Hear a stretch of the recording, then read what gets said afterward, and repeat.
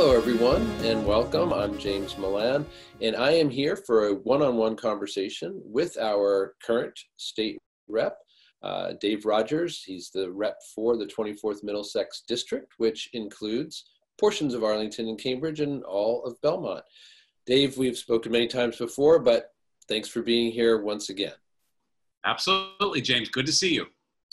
I wanted to ask, first and foremost, in my recollection, and I could well be wrong, is this the first time that you've had a primary opponent in one of your elections or not? Well, actually, in the first election was an open seat. So Will Brownsberger had been elected to the state Senate, and that created an open seat. Those are often the most contested elections. Sure enough, there were initially 5 candidates in the Democratic primary. Eventually, 2 of them didn't move all the way forward. They started a campaign but stopped. 3 of us continued on. And then with a lot of help from a lot of people in the community and a lot of folks really in Arlington, I was able to be successful with that.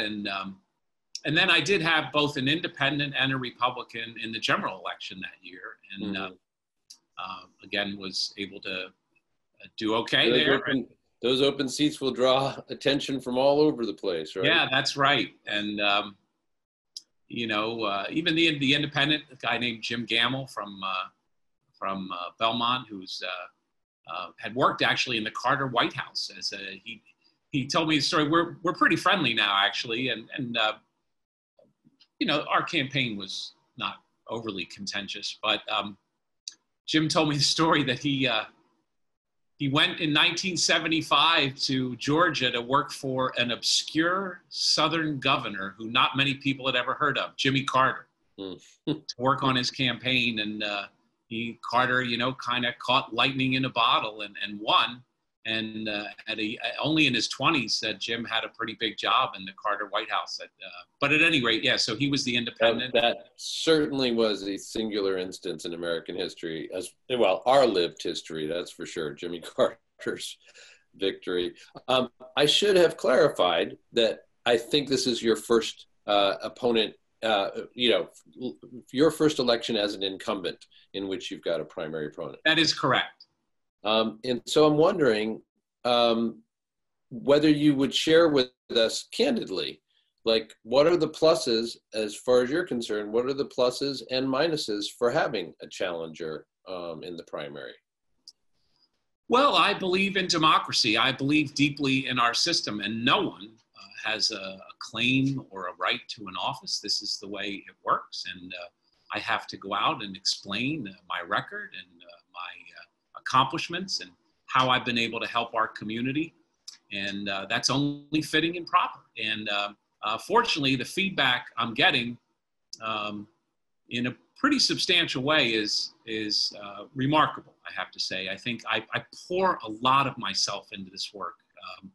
I give it my all, and I've gotten a lot of important results, both at the state level policymaking, but also tending to the community, always showing up at community events, making sure to look out for our local interests in the state budget, and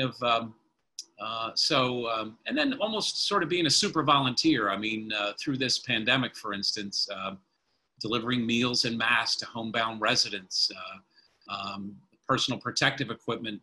Belmont Manor had a tragic outbreak of the virus, and we've all been learning and hearing about the shortages of PPE, personal protective equipment, and I was able to really lobby the governor. It took a lot of work as shortages. So a lot went into that. We got them deliveries of critically needed personal protective equipment.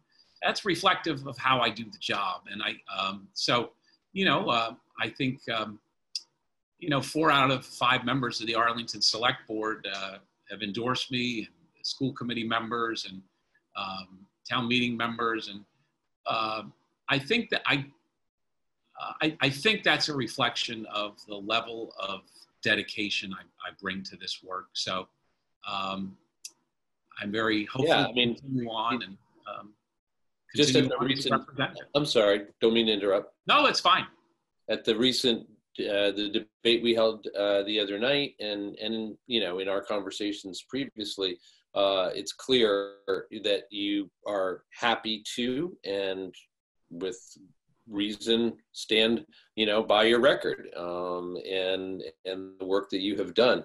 I am curious. I've been learning something through these interviews recently about the kind of formation of your district, but also something peculiar about Cambridge. So as I mentioned earlier, your district encompasses a portion of Arlington and Cambridge, and then all of Belmont. In Arlington, you share that with Sean Garbely. Okay, Arlington divided into two different, or divided by two different districts, but Cambridge turns out 5 different districts, 5 different House districts take portions of Cambridge.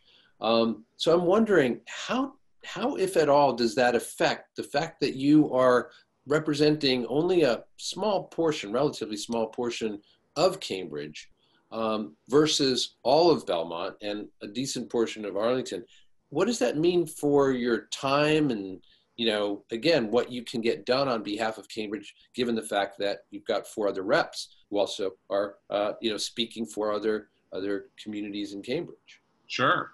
Well, I think it's important for a representative to attend to all needs of every corner of the district, and I've always done so and did my level best to accomplish important goals for everyone. I take seriously my representation of every person I represent and every community I represent.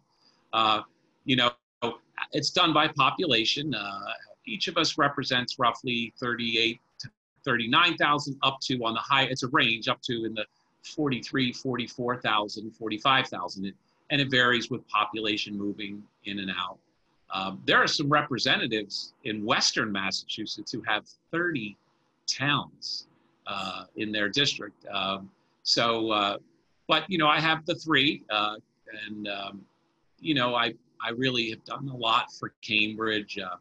Most recently, in the Ringe Towers there in Fresh Pond, what we learned through surveys and study and talking to staff and residents is that about 20% of the people in the Ringe Towers have food insecurity. And what we set to work, you know, what can we do about this? What can be done? And we were able to work with a local not-for-profit, Food for Free, a wonderful Cambridge not-for-profit, and we started a food bank right in the Ringe Towers, and that was initiated by me. In other words, no, they didn't come to me and say, "Hey, Dave, what can you do?" I came up with the idea, and not single-handedly, and I came up with the idea, but then I worked with my staff, I worked with their outstanding staff, I worked with the residents. It's a team effort.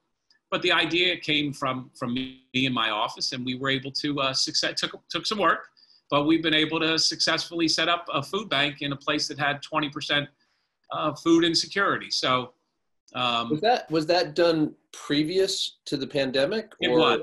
Yes, it was. It was done prior to the coronavirus pandemic. Mm-hmm. And how if you know, I would assume that the pandemic has increased both the urgent need for that service and perhaps the demands on that service.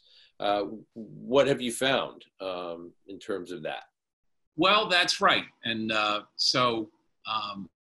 there are rising levels of needs, not only with food insecurity, but housing stability. That's why we passed an eviction moratorium in the House so that people are safe and secure in their homes.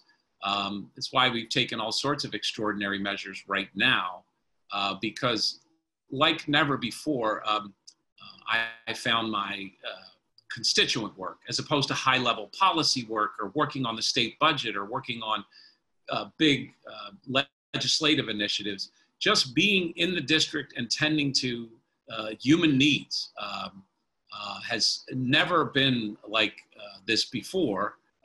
The truth is, on balance, my district, though not Wellesley or Dover or Beacon Hill, it's not the wealthiest district, it is on balance pretty comfortably middle class. And in normal times, well, I always get some requests. Hey, Dave, can you help me with DUA, the Division of Unemployment Assistance?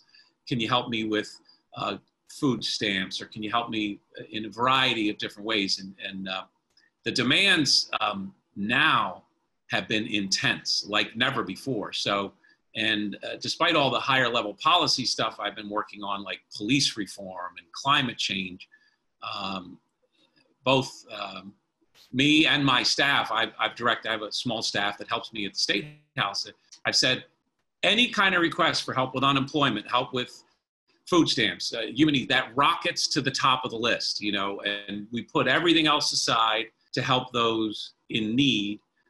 And it's been a lot of it. I mean, dozens and dozens and dozens of people. Hey, Dave, I've been on hold for 3 hours with DUA, the Division of Unemployment Assistance, because there's a huge backlog of cases. You know, what can you do? Unfortunately, I have contacts, the legislative liaison for the DUA, and I can cut through the red tape. Sometimes just calling myself and saying, you know, it's Representative Dave Rogers. I'm having some problems with some of my constituents getting their claims filed, and we were able to get a lot of, matter of fact, I just got an email today. Thank you. I was very frustrated and in significant need. Thank you so much for getting my claim resolved, and that person will begin to receive a check, I think, next week.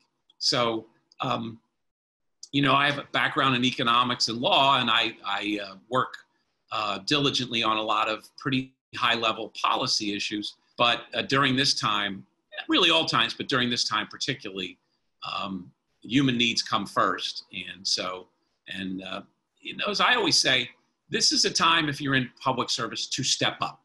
This is a time to take care of the people who've entrusted you to be of service. And that's why I do this work. And so it's, while it's a terribly disruptive and difficult time, and a time of great uncertainty, for people in my job, it also, in a way, is an opportunity to earn our stripes, so to speak, and to help people. And it's, I'm glad we've been able to do that. Yeah, and I do think, and I imagine we probably have touched on this before in previous conversations, especially in the last few conversations that have taken place under the conditions of the pandemic.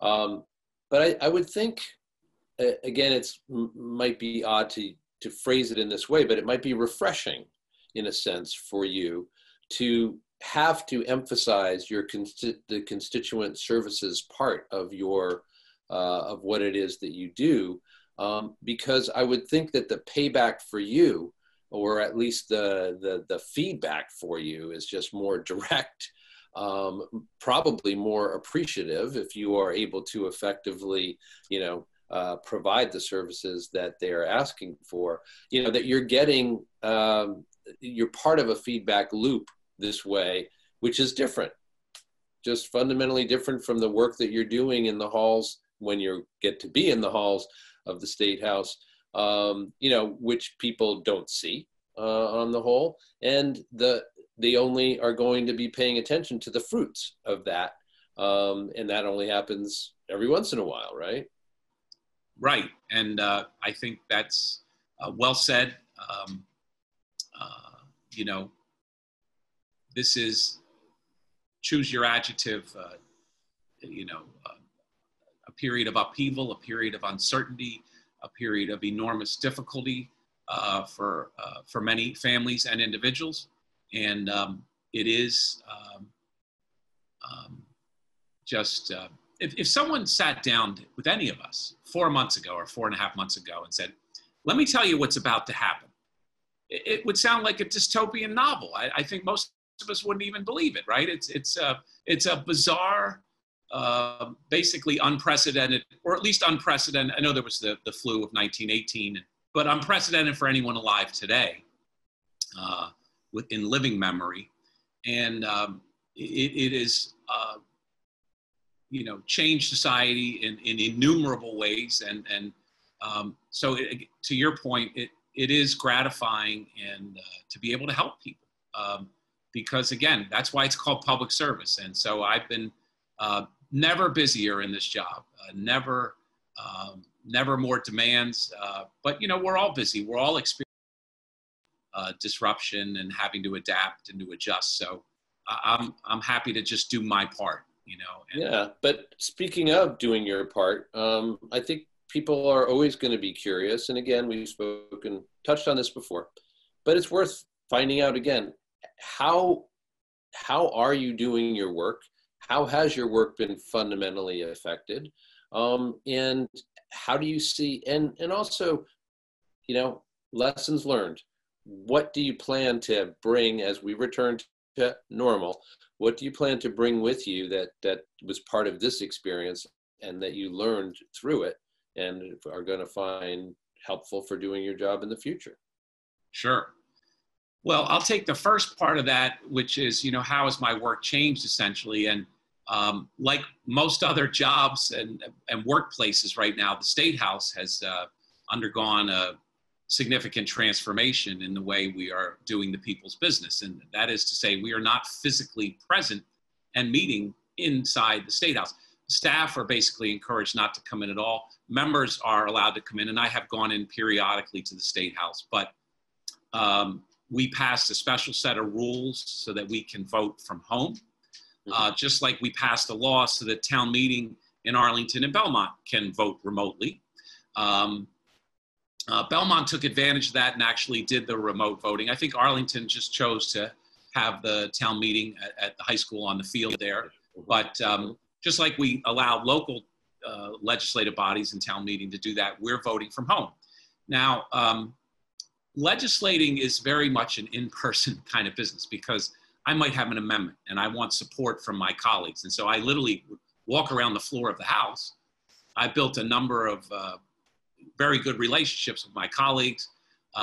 It'd be almost hard to fully articulate, but in countless ways, being in person where we can share information, where I can talk to the clerk of the House about procedural things, where I can talk to the floor manager about things. And it's challenging to legislate from home, but we've been able to do it. We've moved a pretty big agenda. We just did, as I'm sure you've been, from our conversations, significant police reform to address the systemic racism and the horrific killing of George Floyd and countless other cases.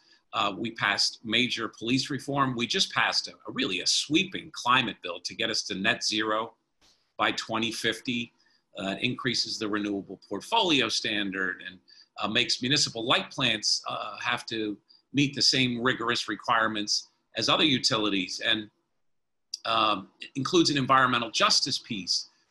We passed, as I said, the eviction moratorium so people are safe and secure in their homes. We passed protections for frontline healthcare workers. And I won't go through the whole litany, many other things to help the Commonwealth weather the storm. We've been able to adapt and adjust like everyone else has to right now. And I'm glad we've been able to do that. As to the second part of what you said, what can I take from this? And that's such a great question because I've been talking about this a lot. And all through my time of public service and even prior to serving, I talk a lot about income inequality, the growing gap, the concentration of wealth in our country, which is really, it's not an exaggeration to say statistically it's reached essentially the same level as the Gilded Age. Yep. The Rockefellers and the Vanderbilts and the Roosevelts. I think the data is published by the Commerce Department. But if you look at the data on national income, we are really reaching that point. And people have talked about income inequality for a long time, but this pandemic has revealed it glaringly, I think, in ways that has not been revealed before. So what animates me going forward, and should I be fortunate to be reelected, what will drive me on a policy basis is addressing the inequities in our society. I've always worked on that. It's always been the centerpiece of the fight for 15. We have the highest minimum wage in this country. We now have paid family and medical leave. At the federal level, as I said the other day, you have FMLA, that's Family Medical Leave Act, but that's job protected. So if you go out to care for yourself or a loved one, your job is safe, but you're not paid. Here in Massachusetts, We're one of the few states that has passed paid leave. And so I've already filed bills that address this. For instance, we learned that big gig, Uber and Lyft, the big gig, so-called gig companies, they don't pay into the unemployment trust fund. So when the pandemic hit, all of these gig workers don't have adequate protection. I worked with Mike Firestone. He was the chief of staff for Maura Healey. I think he helped run Elizabeth Warren's campaign, then ran Maura Healey's campaign, became our chief of staff. He's since left.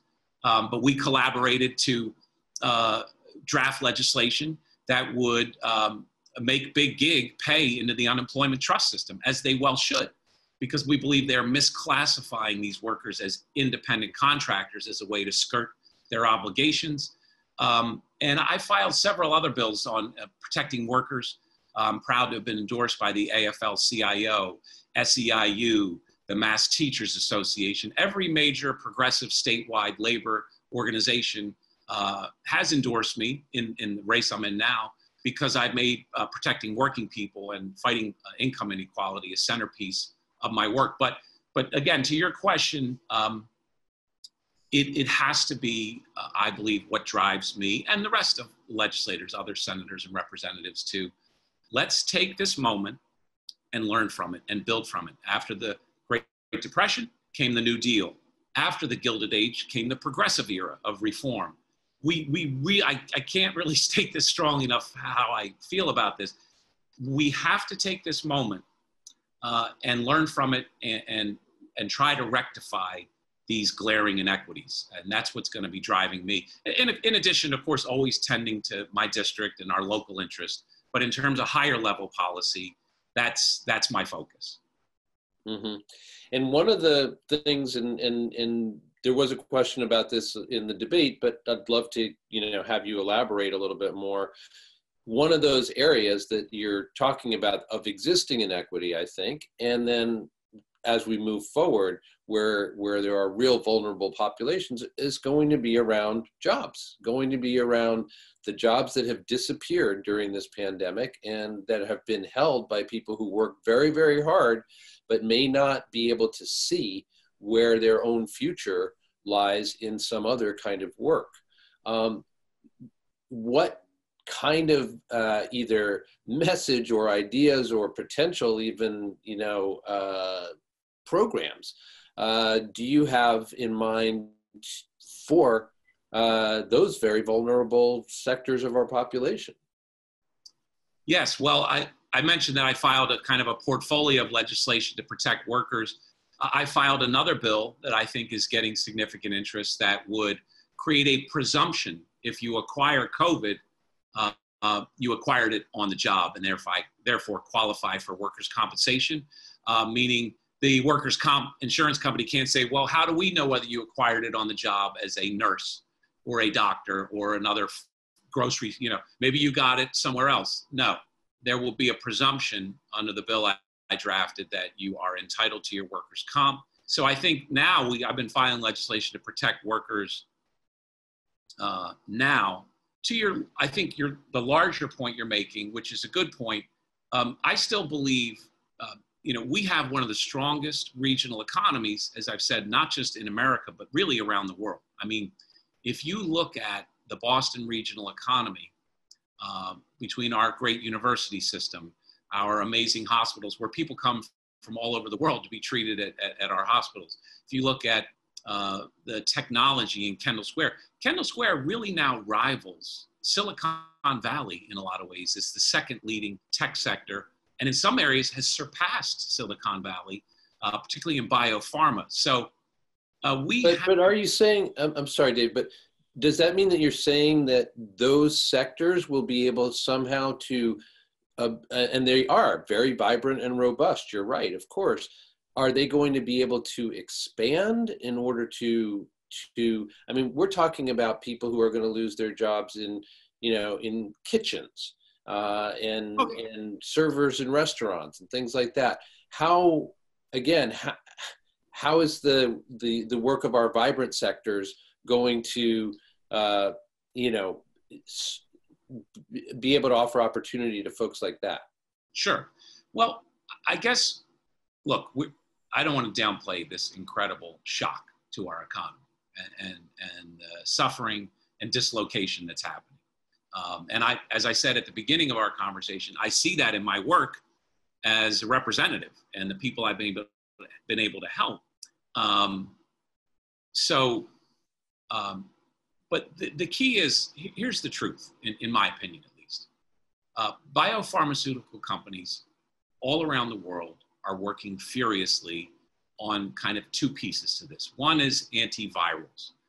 That is to say, obviously when AIDS, HIV came along, another virus, at first it was lethal. Many people lost their lives tragically. But now, if you unfortunately are diagnosed, there is a cocktail of drugs that you take and people are living basically full lives.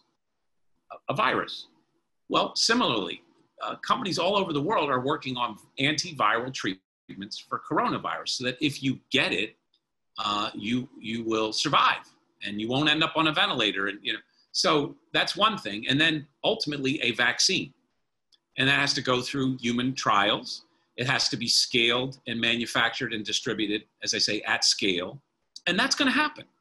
No one can predict with certainty when, but it will happen. And the truth is, until we have good antivirals and a vaccine, there's going to be continuing disruption.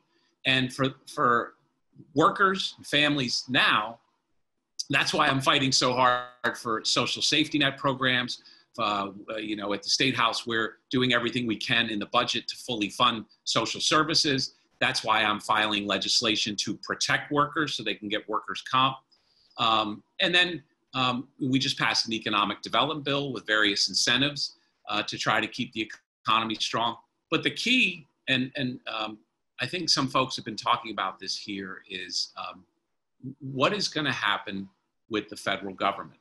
And we cannot run a deficit at the state level. State governments aren't allowed to do that. And we have to have a balanced budget.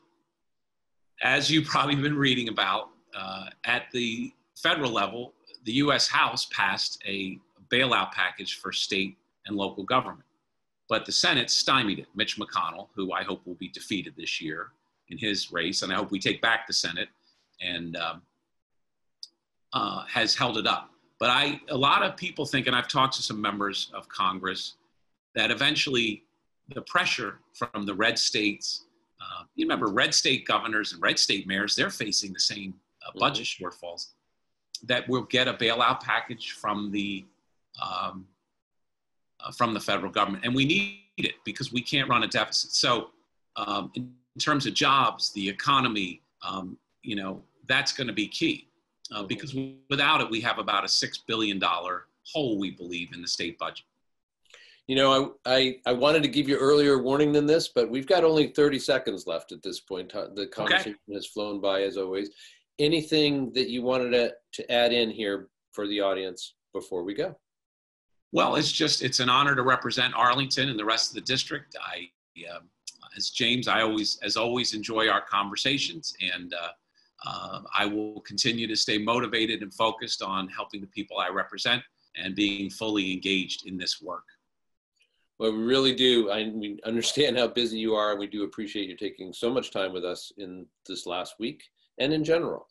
I've been talking one-on-one with our current state representative, Dave Rogers, who is seeking re-election to the 24th Middlesex District, or for the 24th Middlesex District.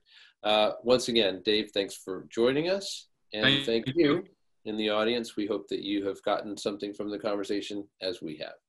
I'm James Milan. Thanks for joining us, and we'll see you next time.